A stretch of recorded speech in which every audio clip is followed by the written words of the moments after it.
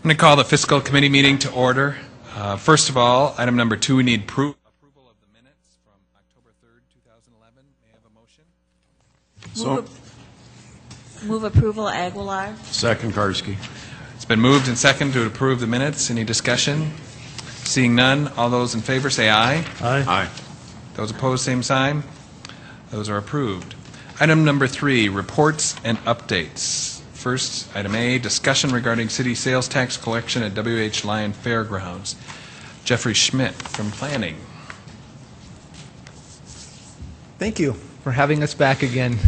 We were here last month to talk about coming through with an agreement or a memorandum of understanding in regards to the sales tax issue.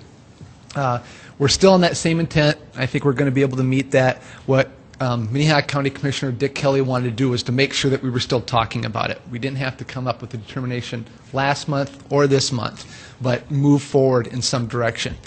What staff has done along with the Sioux Empire Fair Board is continue to list and then tabulate what these projects are. Currently we have 10 projects listed. Tabulating them, putting a cost behind them, they're running between $1,000 and $5,000 per task or item.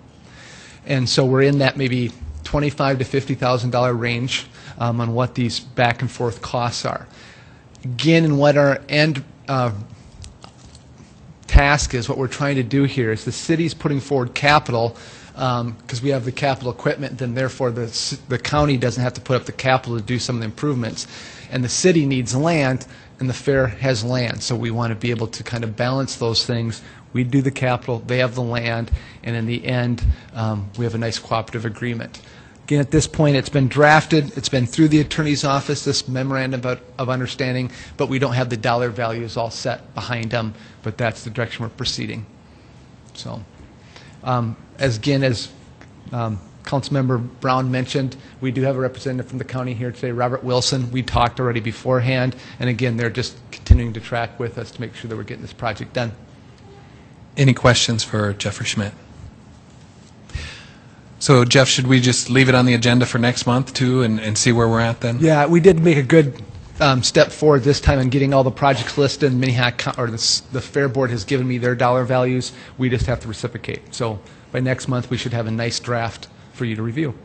We will see you next month. All right, thank you. Thank you. Robert, did you have anything to add or anything you wanted to address? Okay. Very good. Thank you. We'll move on to item 3B, discussion regarding fraud policy. Internal audit, Rich Oaksell.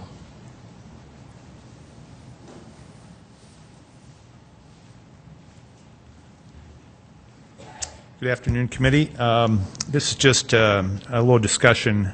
We don't have anything to present to you on this date.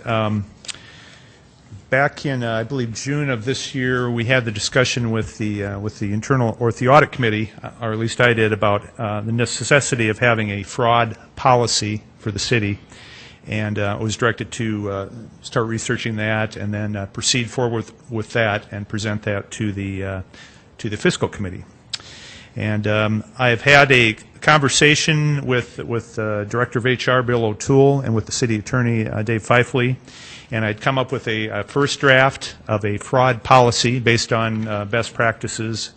And we had a little discussion of that, and but before we wanted to get any further, we wanted some clarity, perhaps from council members, about how we would set this up, whether it be ordinance or how we would do this.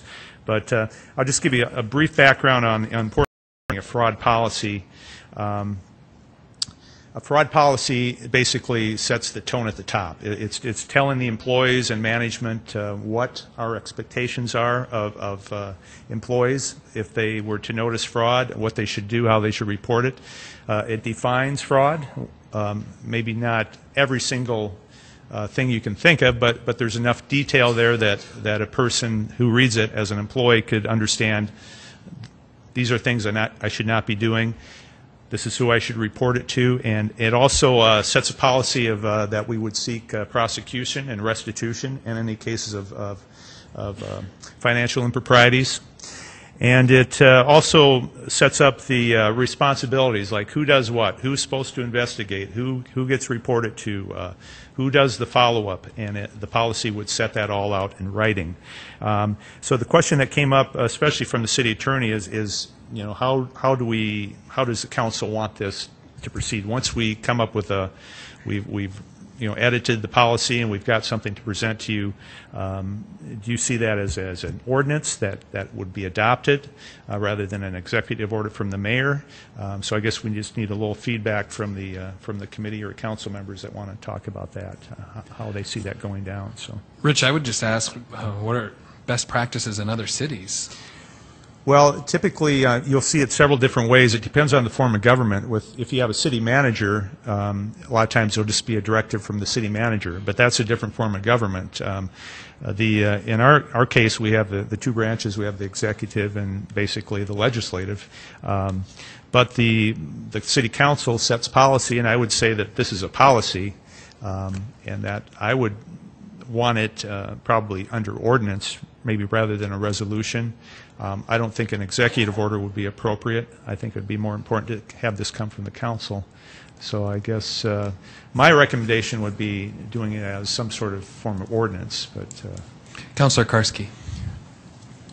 When I think of a fraud policy, I guess I think of an employee handbook and maybe stuff involving harassment, discrimination, that type of thing. How are those addressed currently? well, I think those are normally a policy that oftentimes HR and the city attorney will draft, and they'll be just part of you know, policy for city employees. And I don't think that would normally go through the city council. I don't recall that it has. However, I'm not haven't researched that, but yes, we do have policies on those sort of issues. Councilor Aguilar. I believe that some of those are under executive order. Okay. I was just wondering, would this be any different than that? And even would the there city be an- attorney just not to recommend it necessarily, saying, well, perhaps, you know, do we have an ordinance and then just have a parallel executive order? Would that be the way to do it? I don't know what the appropriate way to do it is. Any other thoughts? Councilor Jameson. I would just add from the audit committee's perspective, our biggest objective was to find direction for the auditors, who are the ones who receive these fraud hotline tips. They need to have a well spelled out procedure for them to follow.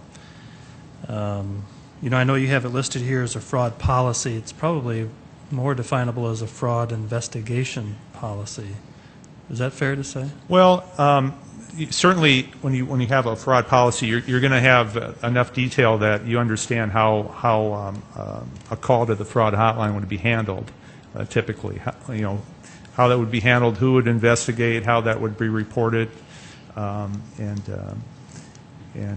certainly that's a major part of it. But I think there's also that part of a fraud policy, a good one, that would define fraud. It's an education tool for your employees. When they first become an employee of the city, this is information we present it to them. You would probably have it posted on Insight, the intranet. You might every once in a great while do some training on ethics or fraud for your current employees. So it's an educational tool for your employees, besides being a procedure for your auditors to follow, too. But If I could just follow up, I think an executive order only applies to the city employees. that's I think, correct, yeah. I think what could easily happen is that a contractor working for the city could be involved in something, and I think we need a further reaching tool like an ordinance to really have the teeth to have all the necessary elements to enforce it and to investigate and to outline procedures. So, I mean, that's what I would add, is just an ordinance is probably the answer. Councilor Aguilar. Would the ordinance then apply to staff also? Or would we, as maybe was suggested, have to do both an executive order and an ordinance? What are you thinking, Rich? Well, that was just sort of something that the city attorney had just thought about. You know, maybe that would be a way to do it, to have an executive order that parallels the fraud policy, which is adopted by ordinance. But I don't think we've ever done that before, as far as I know. So that's kind of new territory. But I think all the employees would still fall under a regular ordinance of any city ordinance. So I would say probably 99% of the employees fall under the executive orders. It would be just people in my position or city clerks that would not fall under executive orders. Would the committee like Rich to bring a draft ordinance then by next meeting? Yes. Sue? Rich, will you be bringing something to audit? I think we have a meeting on the 22nd. I could certainly give you an update, and I could show you the first draft. But when I talked to Bill O'Toole and the city attorney, they had a number of things. Oh, we probably need to change this, or have we thought about this? So it'd definitely be a rough draft. But certainly the audit committee could see that when they meet in about 2 weeks or so. Well, and maybe get some input from them and then bring for next month some more information, perhaps. Right. Yeah, this may be several month process before That'd we be get good. this. And if we could get finalized. something to review before our meeting so we can be able to react and give you some direction when we're at this meeting, that'd be helpful. Okay, so I will put that on the agenda for audit committee, and then we'll have further discussion on this. So. Any other questions or comments for Rich?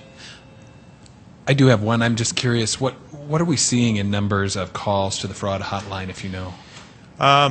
In the past, we've had maybe 1 or 2 calls a year. Now we're up to maybe 3 or 4 calls a year. It's not, we don't have a lot of calls. We've seen more, and I think part of that is we're just advertising it more, so to speak. We've put it on the employee bulletin boards, and we've sent things out by other channels to make employees aware of it.